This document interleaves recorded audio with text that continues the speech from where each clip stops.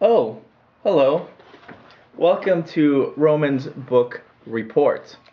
Today I'm going to talk about this wonderful book, The Driver by Garet Garrett. Two of my entrepreneurial friends say that this is their favorite book of all time, and I can see why.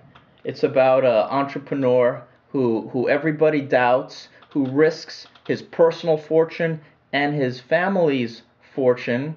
He has to face the government trying to drag him down once he starts becoming successful, but despite all this, he believes in himself and he perseveres and he works hard and he earns a fortune. He prevails. It's kind of like the famous novel The Great Gatsby, where that main character, or at least the character around whom the plot revolves, is not the main character in the book. The protagonist is sort of a passive observer. I'll share a couple of my favorite moments from the book. It begins with the Coxley's Army, which is a historic event of a protest that were underway.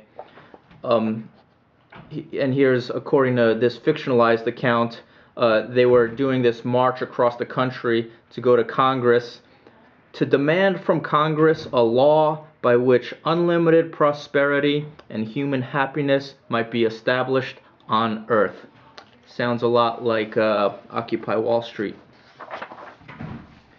Another one of my favorite moments comes when the narrator first meets this entrepreneur, and this entrepreneur knows that the narrator's been reporting on Coxley's Army, and he asks him, "Wasn't there plenty to eat?"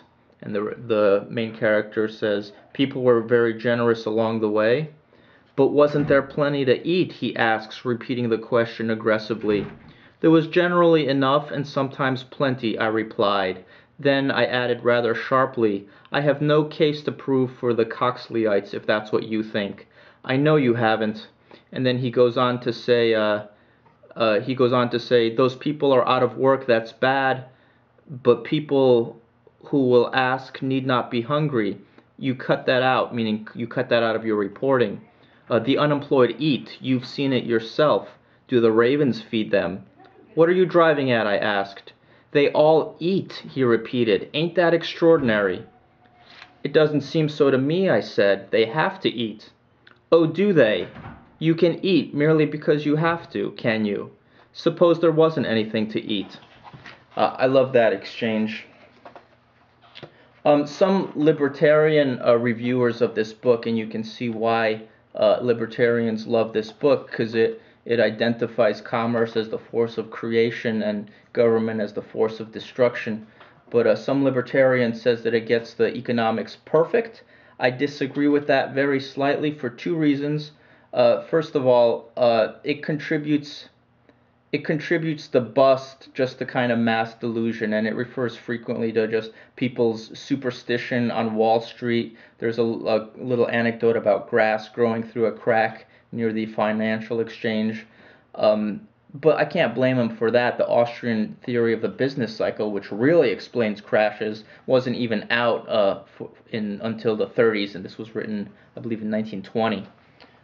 So no fault there, and certainly from a literature standpoint, who cares, I guess, or at least I don't. He also sometimes portrays commerce as win-lose, like Darwinian, and that's the frequent criticism of capitalism.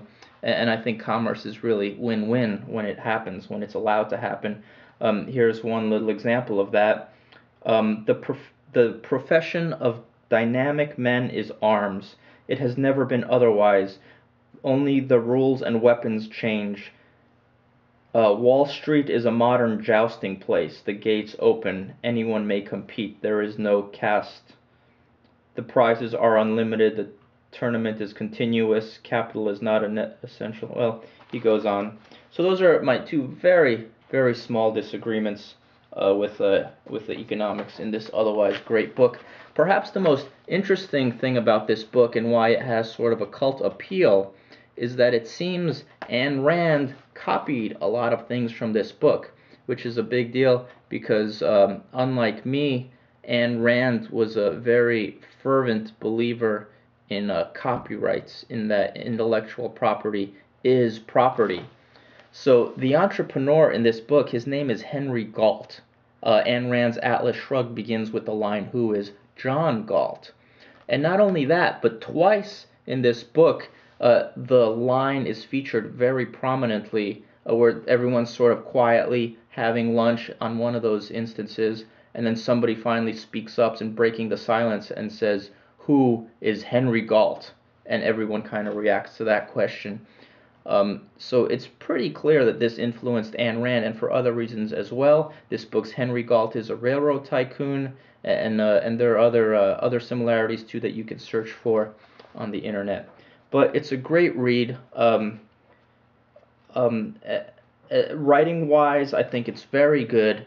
Occasionally, like, the expectations aren't met. For example, there's a lawyer at the end who's just described excessively as just the most tricky, the most knowledgeable, the most sleazy lawyer in the world, and then his questioning of Henry Galt doesn't live up to that. It's great questioning. The dialogue is really funny, but it's kind of like mismatched with his description. So very minor criticisms like that, but great book, and I highly recommend it for its cult appeal and just for the story of an entrepreneur risking a lot and succeeding. I found it very uplifting, and uplifting to know that the left and the socialists do not own all of literature.